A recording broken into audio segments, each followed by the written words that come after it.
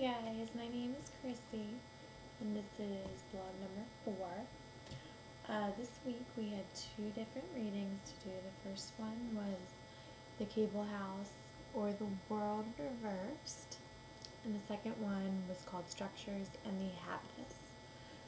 So, The Cable House discussed the roles of men and women, where the women take over the lower part of the house, which it deals with structural things. The women have the lower part of the house, which is going to be, a lot of the things around the house, like cooking, cleaning, anything having to do with the internal structure of the house. The men have the upper part, which is going to be outside stuff, such as, taking care of fields, providing for the house, anything that they need to do.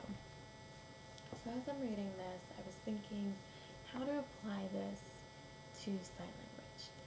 So years ago, there was these same differences in the roles of men and women.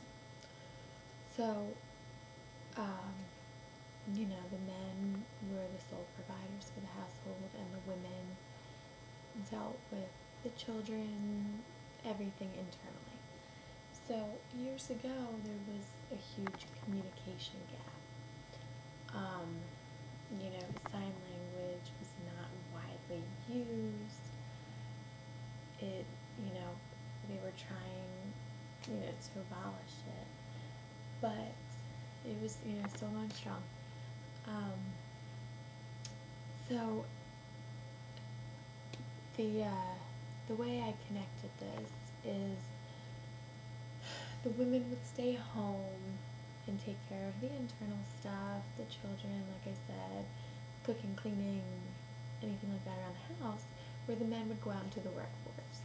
This is, more modern day stuff. It wasn't like going out into the fields, although that was, something they could do to provide for their families. So the communication gap came into effect a lot at this time because employers didn't want to hire deaf people who couldn't communicate with, the other people in the workforce.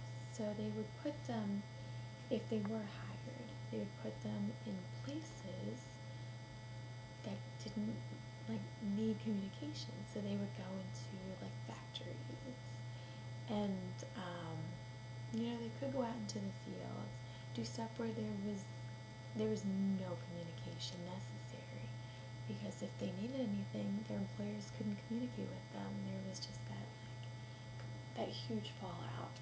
And so that's how the differences relate for men and women in the cable house and deaf culture. This, more modern day stuff, sign language is more widely used throughout the world, so it's not a big deal. Structures and the habitus. So, as I said, sign language has been used for many years. So, the habitus talks about how, let me pull out the paper, has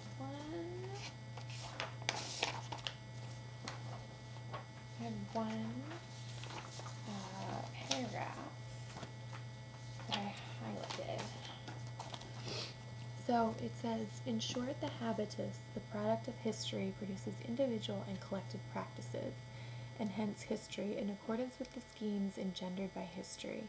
The system of dispositions, a past which survives in the present, intends to perpetuate itself into the future by making itself present and practices structured according to its principles.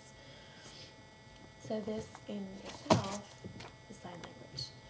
It was created years ago, and over time, and it has, become stronger, more widely used. Families from years ago have passed down, they've taught generations how to sign, and families all over the world have passed down sign language.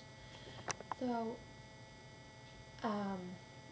a few signs that I thought of that have changed over time could be Christmas, which I worked with a deaf-blind man, I think 2 years ago now, and I'm sitting there signing with him, and I'm trying to ask him, you want what for Christmas?